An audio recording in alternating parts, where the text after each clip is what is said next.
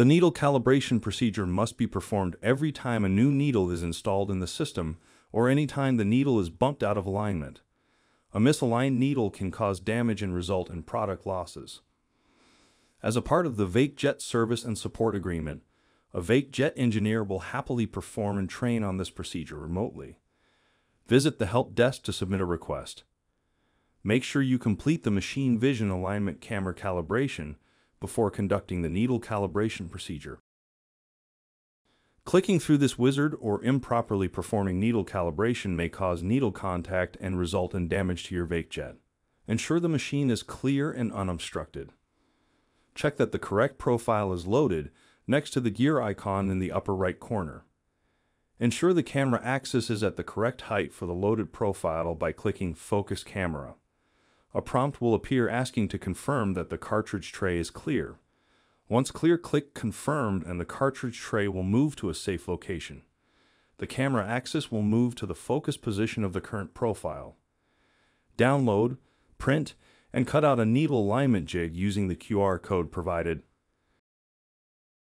Please take the alignment target to the top of the very middle of the cartridge tray. It is vital that the alignment jig lays as flat as possible on top of the hardware and does not move during the calibration process. Using the controls below, adjust the position of the filling tray until the dot from the needle calibration jig is roughly within view of the machine vision alignment camera. Once you are able to see a circle around the dot in the video feed, click the Align button to align the dot on the needle calibration jig to the center of the machine vision alignment camera.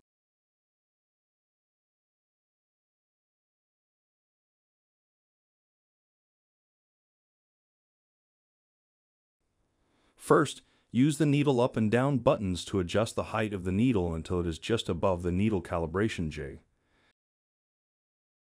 Next, use the concentric jogger controls to adjust the position of the filling tray until the needle is directly over the dot on the jig. Ensure it is as close as possible. The needle should completely cover the dot. This is a critical calibration. Further adjust the needle position until it is touching the paper to ensure accuracy. Once complete, select Finish and save. Please remove the needle calibration jig along with any tape from your hardware before resuming with dispense operations.